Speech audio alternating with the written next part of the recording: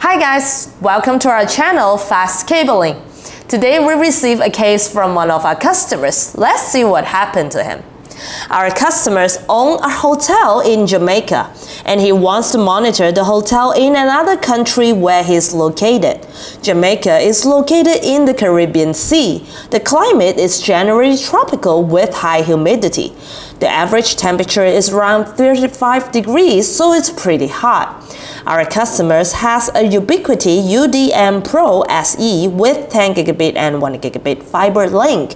He wants to run 3 Ubiquiti G4 bullet cameras with 802.3 AF standard and a Ubiquiti outdoor Wi-Fi.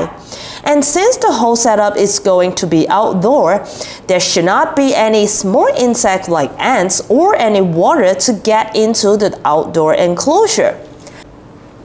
Therefore, he requests to have a very reliable hardware supplier for his outdoor CCTV because reliability is the most important thing to this setup. So he reached out to us and wants some help on how to build the reliable outdoor CCTV system with an outdoor PoE switch with SFP slot.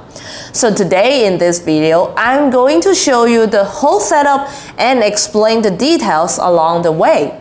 And if you need help for your diagram design, please feel free to contact us through the link down in the description box below. Send us a diagram or some simple drawing, and we'll be more than happy to solve your problem for you for completely free of charge.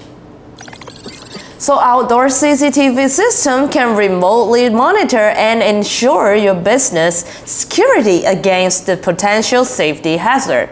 Especially it is important for a customer who lives in another country but his business is in Jamaica.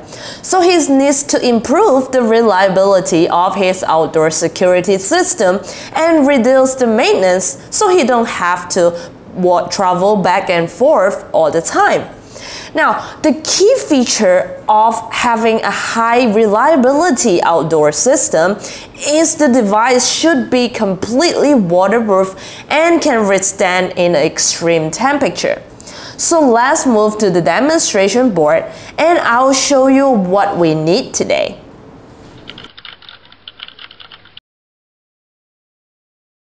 So here we are in front of the demonstration board and behind me is the whole setup. Now let's pretend this is the control room of our customer's business. And over this side, I have the fiber optic cable for the whole connection. And this is the outdoor PoE switch with 2 gigabit SFP slot. And I'm going to connect it with the IP camera and access point. Now, since I don't have any Ubiquiti equipments, that's why I use other device to replace them. Now let's do the connection together from the beginning. So in the control room, I have the router for main network. This is the switch that I'm using. It's similar to the Ubiquiti switch because it also have a PoE port and 2 SFP slot. This is the NVR and the monitor for later use after I connect it with the IP camera. So I'm going to do the connection first with the router. I'm going to connect the router with the NVR for image later, and I'm going to connect my router with the switch. We just simply plug everything in using the short patch cord.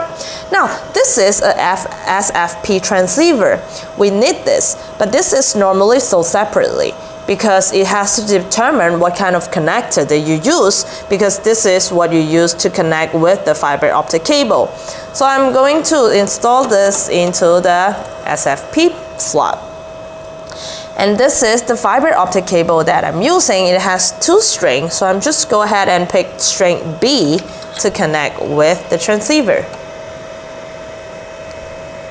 Alright, so over this side, everything is all set.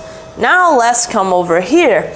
This is a 100-meter fiber optic cable. It provides high-speed, low-latency data transmission. Now, it has no electrical surge because due to the material. The fiber optic cable is made of high quality of glass and transmits the data through light signal. So there are no electrical signal in the way. That's why you don't have any electrical surge.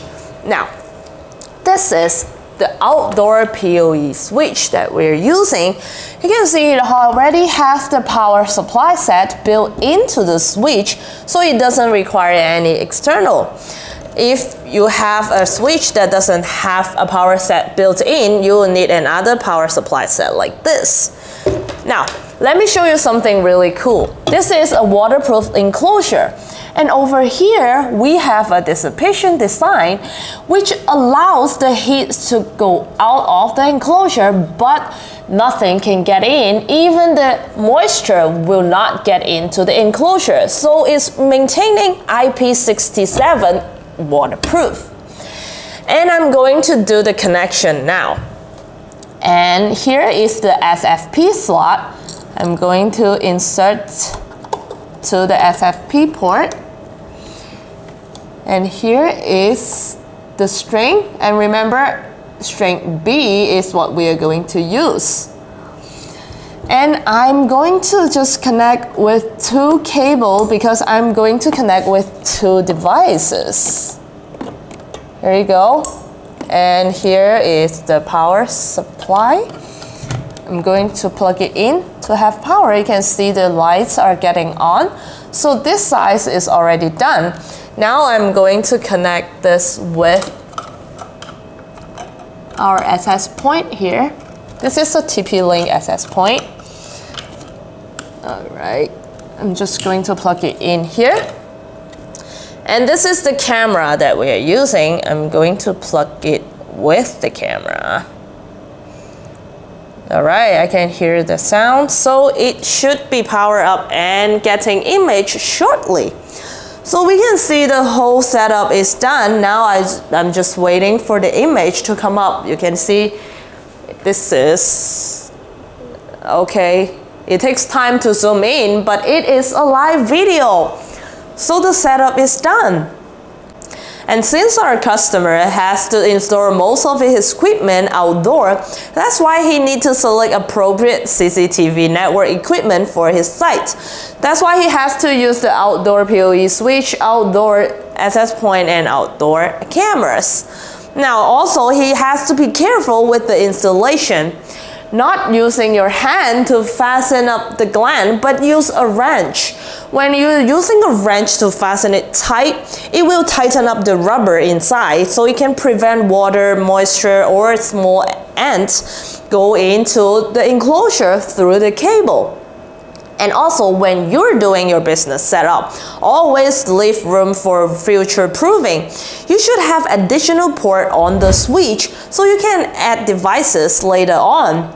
Now, thank you so much for watching us today. If you like our video, please subscribe our channel and share it with the friend who can benefit from it. Now, I'll see you next time.